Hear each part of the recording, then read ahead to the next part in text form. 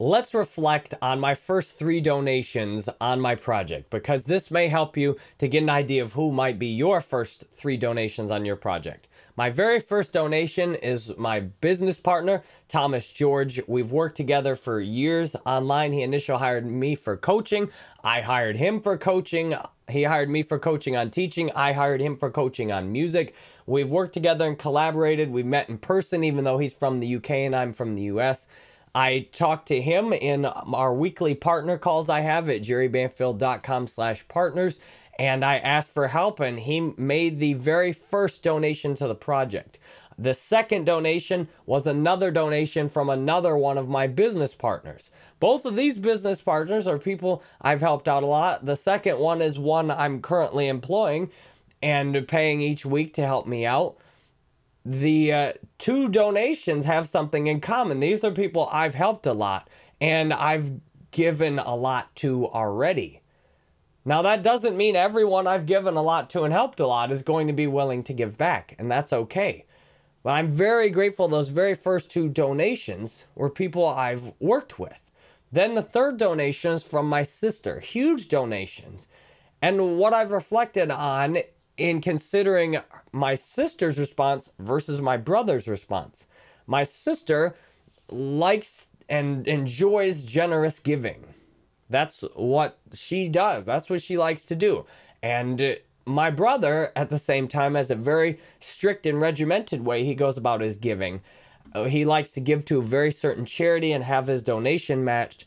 And he feels that it's objectionable that I should ask for money to help with my student loans. Now, he says if I became destitute, he would give to me. He also, however, gave me some very valuable feedback about one question on my project. I answered all these questions on my project, and I greatly shortened the answer based on his feedback, because he got triggered off reading this comment down here about already donating enough to charity. And I talked to my wife, Laura, about this, and she said that you want to make sure to communicate what you're trying to say here, but do it in a way that doesn't trigger people off as much. In the initial way I wrote this, I had a long, drawn-out response of a specific case of where people donated to Haiti $500 million to the Red Cross, and the Red Cross, according to NPR, spent hundreds of millions of dollars of that, was lost in administrative fees,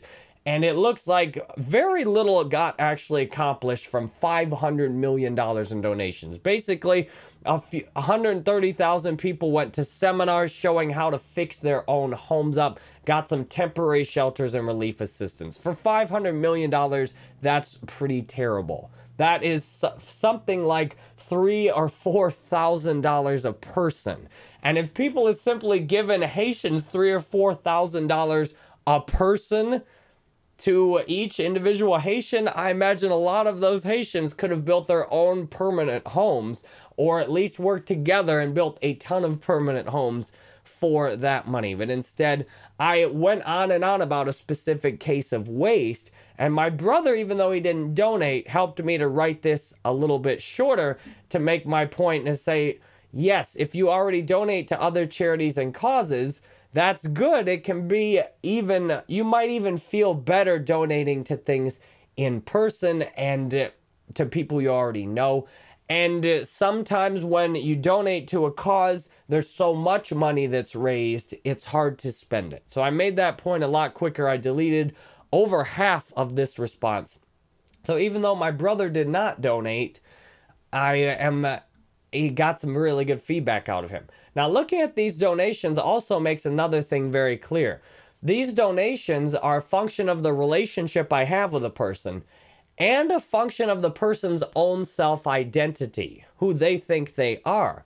My sister sees herself as a person who gives generously, is very grateful for what she has, and is available to help out with that. And she makes a donation on a level that she thinks represents herself.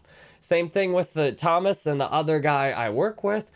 That is a function of them. Therefore, there's a lot of this that's impersonal. What people give has, you could say, a strong correlation to their own ego. This means that when people donate or don't donate, it's nothing really personal against my project, which is nice. Because 5 years ago, I asked my brother to sign up on my Patreon account, and I got really mad at him that he wouldn't give me $5 a month when my business was dying. I got really mad at him. And he had some principle in his head that violated, and he just would not do it.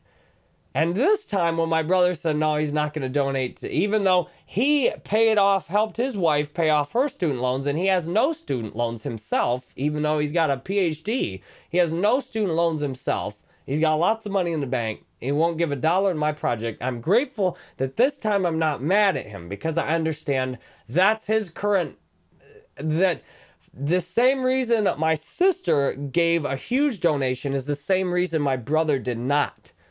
It's both a function of their own world, their own ego. And therefore, as my responsibility as a project creator, as a campaign creator, is to simply to reach out and allow others to give what they want to. And to allow others to simply be themselves as a part of my campaign, which is likely so far to include lots of rejections. Lots of people saying, no, this isn't for me, or no, thank you, or whatever people say. And to realize it's nothing personal. My sister's donation is nothing personal any more than my brother's rejection is nothing personal. The donations from my business partners are nothing personal either. It's the same kind of generosity they would have with someone else in a similar spot.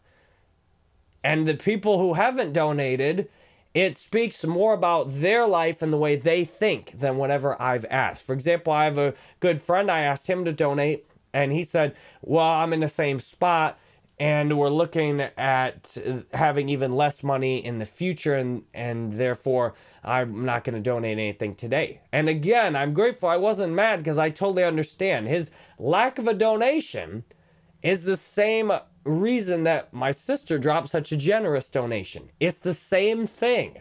The interaction with my campaign is a function of how it's processed through his world. And therefore, all is up to me is to simply invite people to participate and trust, set up everything on my end to effectively interface with their world. And then accept that really it has nothing to do with me. Once I set everything up, once I think of every way to make the project to process successfully with everyone's world, to share my vision for the project with whoever's reading it, once I do that, the results are out of my hands. Whoever makes a big donation, whoever doesn't, it really doesn't matter. And in fact, it's a good opportunity for me to love whoever I've asked, regardless of what they do.